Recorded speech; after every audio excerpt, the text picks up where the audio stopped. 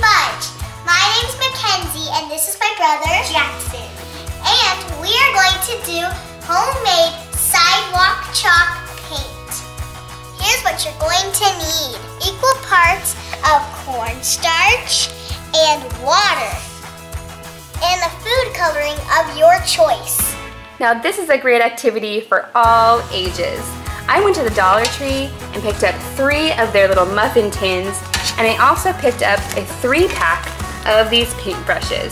So it's quick and easy and cheap to do this craft. Are you ready to get started, Jackson? Yeah. Now this is so easy that he can actually do it himself. What I'm gonna have him do is put 2 tablespoons of cornstarch in each little cup holder, and then he's gonna fill the rest with water.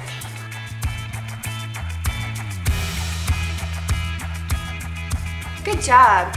Now we're gonna fill the rest with water. Okay, you do that part. Next comes the food coloring.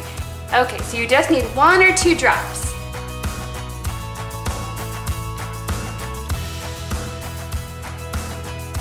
Are you making purple? Yeah.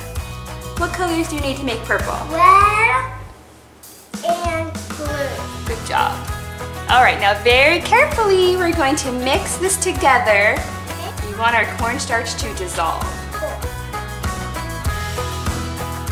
Now, if you're having a hard time mixing it together, you might want to add more water. Okay, all of our colors are mixed up, and we're left with these really pretty creamy colors. Now, when we paint this on the sidewalk, it's not going to be very bright until it dries. And then when you're done, you can just wash it right off the sidewalk, no problem. It does not stain at all. I'm gonna go ahead and let Lily and Mackenzie make their own colors, and then we're ready to paint.